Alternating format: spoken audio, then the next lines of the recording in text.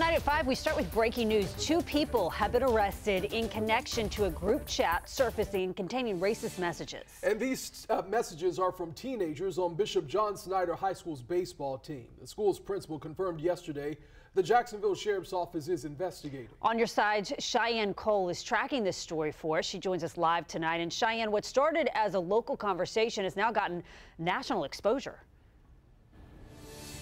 That's right, Jeannie. Former professional baseball player and coach Corey Wimberly posted the messages to Instagram over the weekend, and he says his nephew was the target of these racist texts. We're going to show you.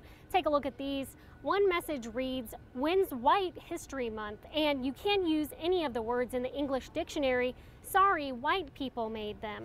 Bishop Snyder principal David Yazdia told me the district is aware of the photos and Corey Wimberly's post. He says, quote, "I am working with JSO now to investigate the matter fully. While the investigation is ongoing, I cannot comment further at this time." Wimberly's family met with school administration Monday, and this morning, Wimberly told me the school is taking immediate action, and we are happy for that.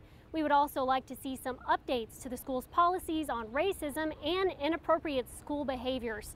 Tonight at 6, you'll hear what one local civil rights activist is saying about these messages. For now, reporting in Jacksonville Live, Cheyenne Cole, First Coast News, on your side.